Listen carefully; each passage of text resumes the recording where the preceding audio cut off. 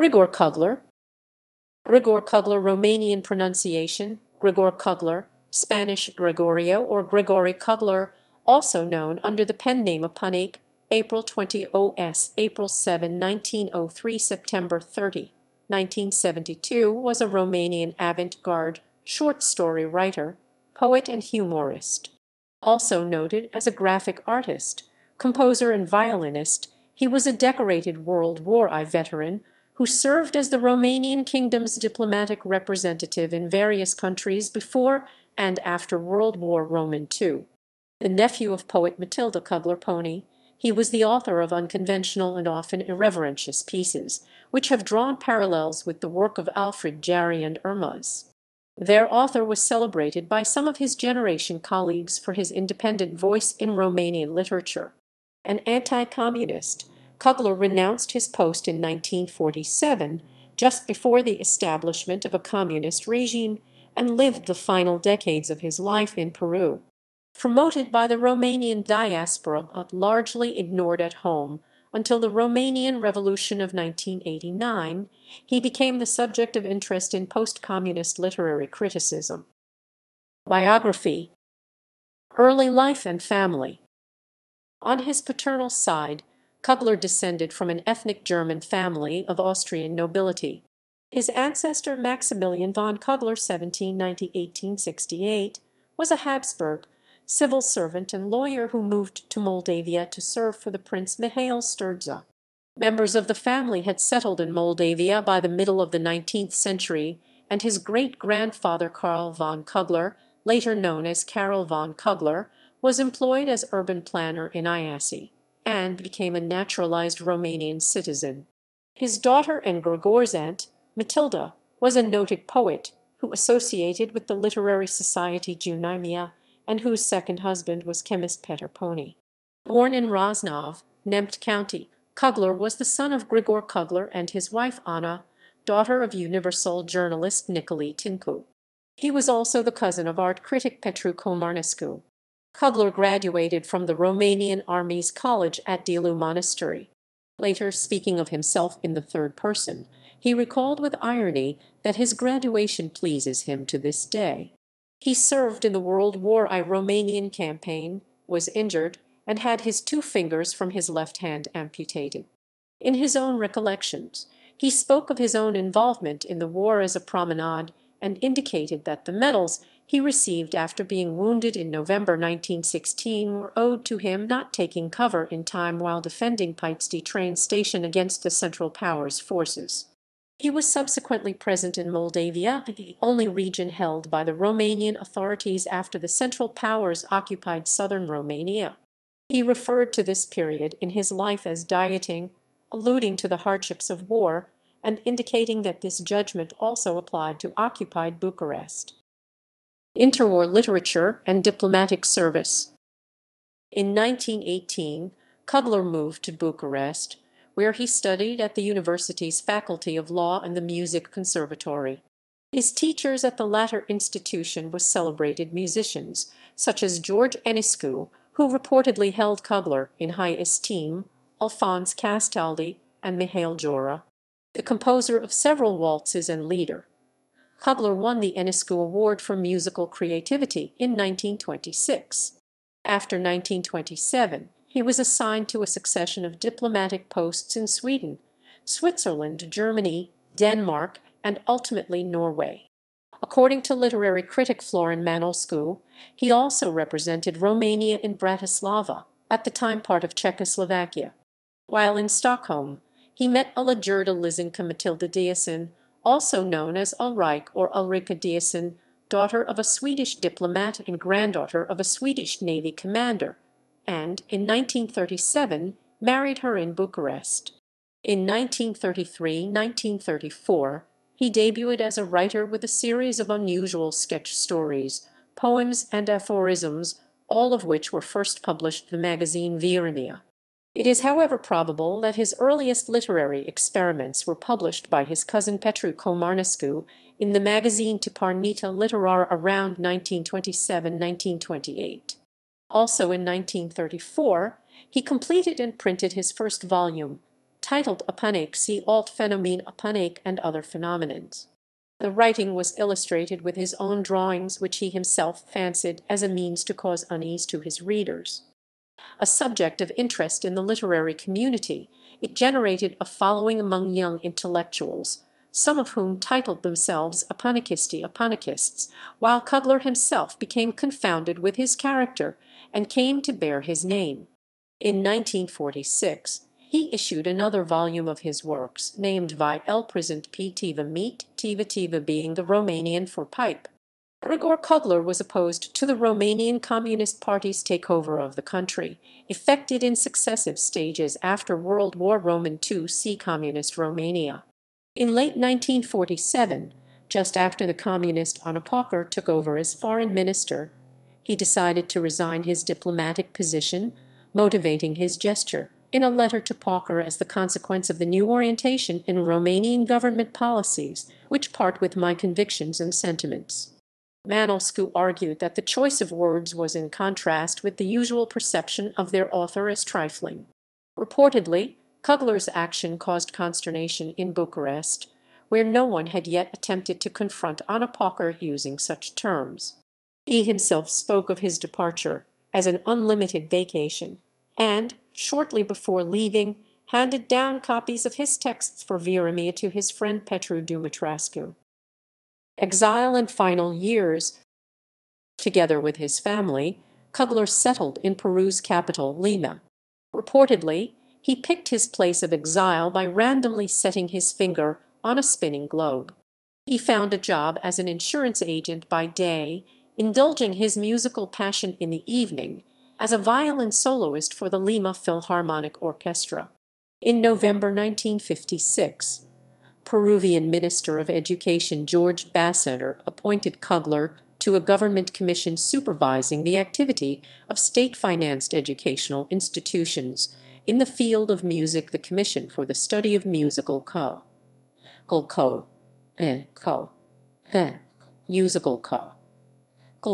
While in exile, Cugler also issued his final volume, Afara de Unu Singer, also spelled Afara de Unul Singer, both titles translating as Out on One's Own, which he issued as a samizdat.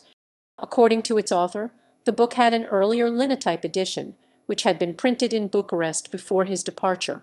He defined this earlier volume as discreet, elegant, but without a watch on its wrist and blowing even in yogurt, in reference to the Romanian proverb, "He who was once burned by soup will even blow to cool yogurt."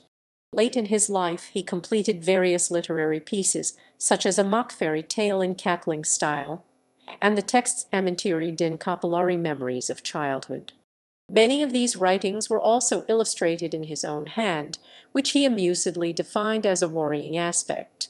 Cugler maintained contacts with intellectuals of the Romanian diaspora, several of whom were reportedly fascinated by his work and character. Early on, he joined the Romanian National Committee, created by former Premier Nicolae Radescu, as a member of the anti-communist and American-based Assembly of Captive European Nations, serving as its representative in the Peruvian capital.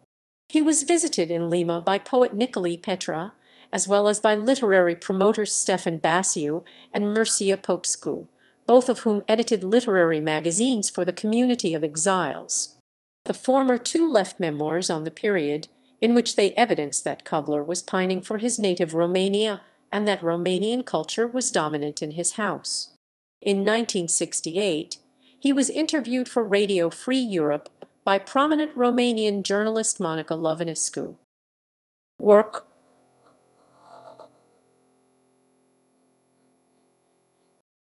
Main characteristics and the Apunake theme. Cugler wrote his work in Romanian, French, and Spanish. In all, he was fluent in 8 languages, including dialects of Arabic. An original writer, defined by literary historian Paul Cernat as eccentric, Cugler was not affiliated with any of the avant-garde trends. His work is often thought to have, at least in part, owed inspiration to Urmuz, a solitary avant-gardist of early 20th century Romanian literature. However, Matilda indicates, he made a point of not joining any modernist trend. He never read Urmuz's stories, but was probably familiar with works by the rebellious French author Alfred Jarry, and his work showed connections with Jarry's pataphysics. In one of his stories, titled Superbardel, the Superbard, Cugler mocked surrealism and its automatist techniques, depicting an imaginary writer who writes nonsensical syllables on strips of paper which he glues to all sorts of objects, and which he later assembles on a silvery string. It has also been suggested that his personal style bears likeness to a variety of later works, and that it shares traits with the absurdist plays of Eugene Ionesco. Comparisons have also been made between Cugler and another absurdist playwright, Samuel Beckett, as well as between him and pessimistic Romanian philosopher Emil Cioran. Other writers whose work was argued to be similar with Cugler's include Christian Morgenstern, Lewis Carroll, and Daniel Carmes. Manoscu describes Cugler's literature as dominated by a way of being opposed to routine, to ankylosing academism, to Cassern mentality, and, in general, to all of our Pavlovian customs, while literary historian Alexandru Ruja sees his style and outlook as the imponderability of writing. Cugler spoke of his own debut in literature as "I started to pick on everybody." Manoscu proposed that the writer's perspective on life was structuralist, and that it displayed an intelligence blessed with an enormous associative capacity in respect to the most diverse patterns, identified as if in jest. Florin Manoscu noted that these traits were present in the names he picked for his characters, objects, and the imaginary places they are to be found in names. He proceeded to define such methods as literary pantography. Apunake, which centered on an eponymous character, was largely an allegory of Cugler, as he himself was to indicate in his later writings. In Manoscu's assessment, it is partly based on themes in Greek literature, owing inspiration to its popular novels, and constitutes a Jarry-like parody of science fiction and technicist subjects. Alexandru Ruja notes that the story disturbs fictional conventions from the very start by mixing in the impression of hanging on to a reality subject to the corrosive effect of irony. The piece debuts with the words, "By the end of the trail through the 9,000 bells stood a windmill." It was there that Apunake and Kemete experienced their first moments of love. To this day one can see the walls scratched from the inside by Kemete's fingernails, and on the doorstep may still read 2 lines she wrote during one night of passion, more specifically to Alexander. In one of the episodes, while visiting a forest, Apunake is turned into a rubber ball at the hands of a wizard called Sportle the Sport, which allows him to witness how an old woman is pumped up with air in order to become a champion of free flight. Eventually reunited with his wife, the character fathers a monstrous child who reaches enormous proportions and, in what is a reversal of happy end conventionalism, defecates on the entire audience. Other writings. Like Apunake, his other works constituted attacks on literary and social conventions. In his sketch story Match Null Match Ending in a Draw, Cugler depicted a boxing competition in which 4 people take part, having for its referee a conferencing hajduk, and ending in cordiality. The series on cookbooks eponymously titled Carte de Bucate sees Cugler advising on how to prepare items such as Parisian mountain oysters, which involves the cook singing romances to the ingredients or plumpy breasts, and tongue à la princess. Recipes may turn to off-topic statements, as is the case for the text recommending the mountain oysters. At the moment she rose from the divan, and I saw her disheveled hair reaching below her midsection like a white silk cloak, but whatever, why talk about it? These are things that one needs to see, not read about. I have decided, without any more doubt, in favor of short curly hair. This characteristic, Manoscu notes, was an illustration of the writer's technique as subtly outlined in the cookbook's preface. The hardest thing when one writes a cookbook is not to stray away from the topic. Other prose fragments include Florica, which takes the shape of 2 telephone conversations between the author and a woman named Florica Diaconscu, who shares her strange visions, and the false biography of a non-existing poet named Haralim Olaru. Among his poems is the Spanish-language Dos Hermanas, 2 Sisters, about two women falling in love with the same man and deciding not to fight over him for lack of bullets, and the assonant French language cattle, l'émule de ma mule catalyst, the emulator of my mule, which ends with the death of a suitcase. A Romanian language piece, titled Cantic de Legan Lullaby, reads, Ruja argued that there was an intrinsic connection between Cugler's training as a musician and the pleasant sound of his lyrics. This, he proposed, was the case of pieces where the absurd was reached through the alteration of regular meanings, but where the text was nonetheless arranged with intent. One of them read, Legacy. Cugler's literary work was traditionally ignored at home and abroad, a fact which Florin Manoscu attributes to the perception that he was merely a dabbler. Also, according to Manoscu, the author found it hard to fit in the framework of his adoptive Latin American literature. The tendency to reject Cugler's writings began early, as Manoscu noted. He was not reviewed at all in George Călinescu's History of Romanian Literature, which first saw print in 1941. Overall, Paul Cernet concluded, no work of literary criticism published during the interwar period ever mentioned his Apunake. In communist Romania, he was almost never publicly mentioned. One exception to this rule is a fugitive 1983 note written by critic Constantin Ciprago, who simply described Cugler as one of Urmuz's epigons, and argued that he lacked Urmuz's concision. In 1969, at a time when the Nicolae Ceausescu regime offered a degree of liberalization, surrealist writer Sasapana included Grigore Cugler in his anthology of Romanian avant-garde texts. He was not, however, present in similar collections, including the one edited by Ovid Cromelniceanu. This tendency, while officially rejected, the writer was reportedly earning status in counterculture and among dissidents. Novelist and anti-communist activist Paul Gomer recounted that deportees to the Barragan learned his texts by heart. Similarly, the Romanian diaspora was instrumental in preserving his legacy, beginning with 1950 reprints of his works in various exile magazines. Many of his literary pieces, which he himself had gathered in a dossier, survived after being copied by Stefan Basiu, who kept his version at his residence in Honolulu and published excerpts from it in Meal, the journal of which he was editor. A posthumous 1975 edition of Vie el Present Pitiva, with one of Cugler's autobiographical essays, was printed in Madrid, Spain, at the expense of Nicolae Petra and illustrated with the author's own drawings.